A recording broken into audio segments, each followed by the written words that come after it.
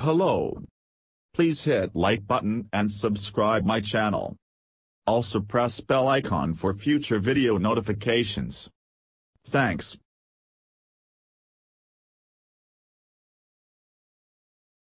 The research, published in Science Advances, has important implications in the search for extraterrestrial life because it gives researchers a new clue to look for, said Vikas Nanda, a researcher at the Center for Advanced Biotechnology and Medicine, CABM, at Rutgers. Based on laboratory studies, Rutgers scientists say one of the most likely chemical candidates that kickstarted life was a simple peptide with two nickel atoms they are calling Nickelback, not because it has anything to do with the Canadian rock band, but because its backbone nitrogen atoms bond TW. A peptide is a constituent of a protein made up of a few elemental building blocks known as amino acids.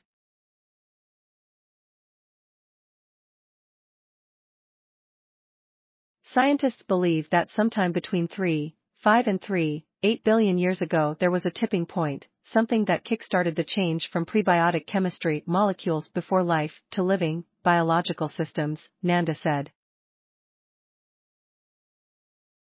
We believe the change was sparked by a few small precursor proteins that performed key steps in an ancient metabolic reaction. And we think we've found one of these pioneer peptides. The scientists conducting the study are part of a Rutgers-led team called Evolution of Nanomachines in Geospheres and Microbial Ancestors, ENIGMA, which is part of the astrobiology program at NASA. The researchers are seeking to understand how proteins evolved to become the predominant catalyst of life on Earth.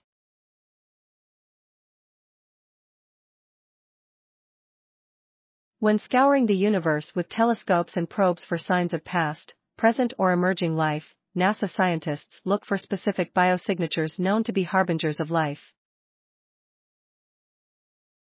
Peptides like Nickelback could become the latest biosignature employed by NASA to detect planets on the verge of producing life, Nanda said.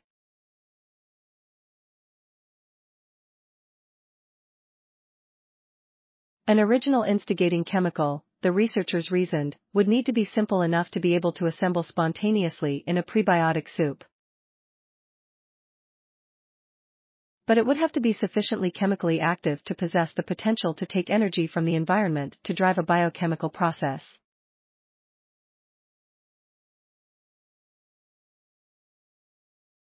To do so, the researchers adopted a reductionist approach. They started by examining existing contemporary proteins known to be associated with metabolic processes. Knowing the proteins were too complex to have emerged early on, they pared them down to their basic structure. After sequences of experiments, researchers concluded the best candidate was Nickelback. The peptide is made of 13 amino acids and binds 2 nickel ions. Nickel, they reasoned, was an abundant metal in early oceans. When bound to the peptide, the nickel atoms become potent catalysts, attracting additional protons and electrons and producing hydrogen gas. Hydrogen, the researchers reasoned, was also more abundant on early Earth and would have been a critical source of energy to power metabolism.